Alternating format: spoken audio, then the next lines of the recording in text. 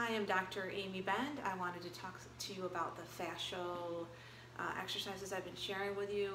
I've been encouraging patients to do some myofascial release or on their body with using some different devices, and there are some scenarios where it's not good for you. Those are having congestive vein disorder, congestive heart disease. If your medical doctor says not to do it, you may want to listen to them. You may have deep vein thrombosis. Those people are not generally encouraged to be doing a lot of fascial release. You don't want to affect your circulation. If you've had deep vein thrombosis and you've had an ultrasound and you've been cleared, you can do fascial releasing.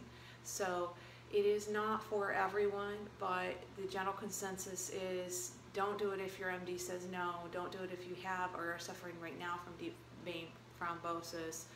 And if you have arterial disease, you may want to stay away from that.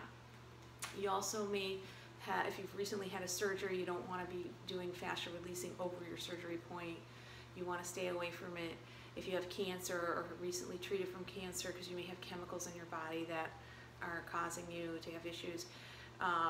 And the other thing is if you're taking a lot of blood thinners, you're going to bruise easier. And when you do have fascial release, the whole point is that you're going to break through some of your fascial tension, which is going to create more circulation, which is going to bruise you at first.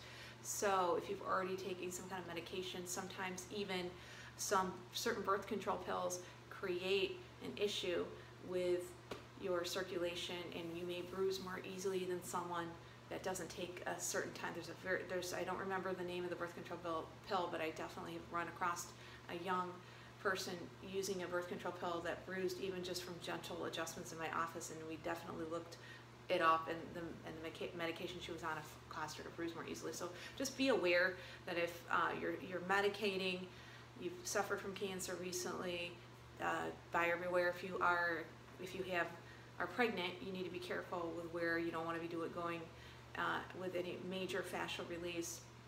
And if your MD says no, if you have medications that are causing you to have blood thinners, or you're taking blood thinners as well as deep vein thrombosis or arterial disease.